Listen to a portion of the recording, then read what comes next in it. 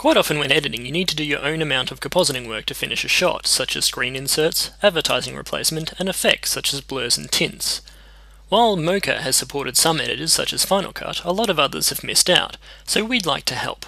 From Mocha 2.6.1 onwards, we now provide export for any Boris Effects plugin that supports motion tracking import, including plugins such as Match Move, Corner Pin, and Witness Protection. What this means is you can now get Mocha's corner pin and transform data into programs such as Avid Media Composer, Adobe Premiere, Sony Vegas Pro, Final Cut 7, Apple Motion, and any other program that supports Boris Effects plugins. This update is across all of our current applications, Mocha AE, Mocha, and Mocha Pro.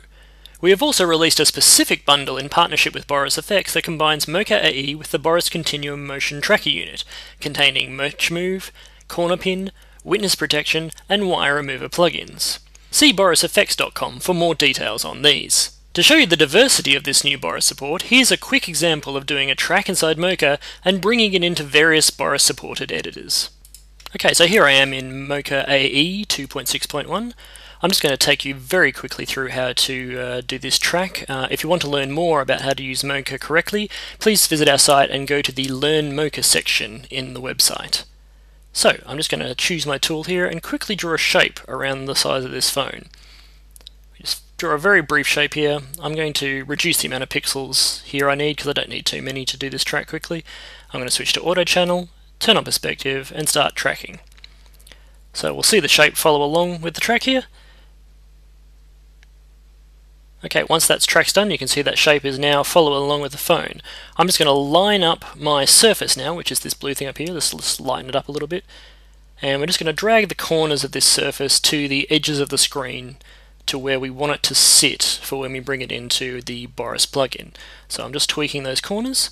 I'm going to turn on my grid now as well, just to see how that's lining up. So we'll just tweak those a little bit more.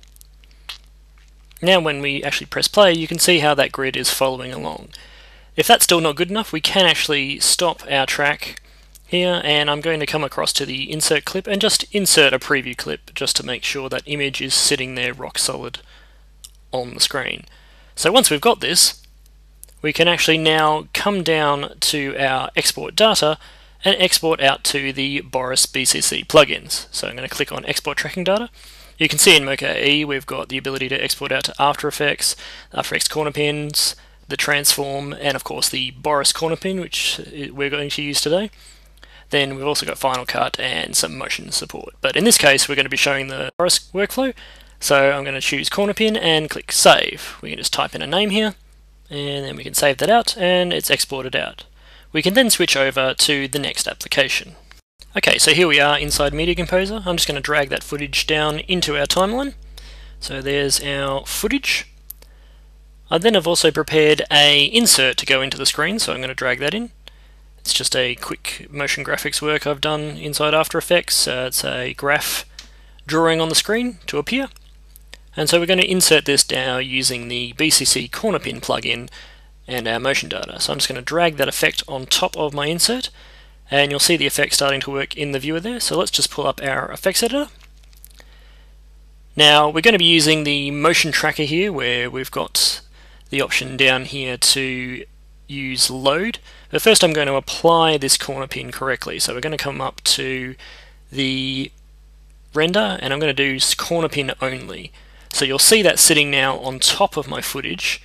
If I was to now drag the timeline, you'll see it's just sitting there in the middle of the screen. It's not actually doing all that much. So this is where we need to start using our motion tracker import to lock those corners to the corners of the screen. So let's just line that up there, and I'm going to come back to my effect editor, look for motion tracker. So here, click load. I'm going to load that footage in, so let's just find where that went. And here it is here. And then that will pop into screen with the tracking data that we did inside Mocha. And now when we adjust, you'll see that following along with the actual screen. And it's just that simple. All Boris plugins are like this, and I'm going to show you now a few more examples. Over in Premiere, we've got exactly the same situation. I've put my footage in, I'm going to drag my insert down on top of that. Then we can select our graph. I'm going to drag the BCC corner pin on top of my insert. And again, you'll see the same process. We've got the effect. I'm going to come down to my render and choose corner pin only again. So we've got that footage sitting over the top. And then once again, we locate our motion tracker in our plugin.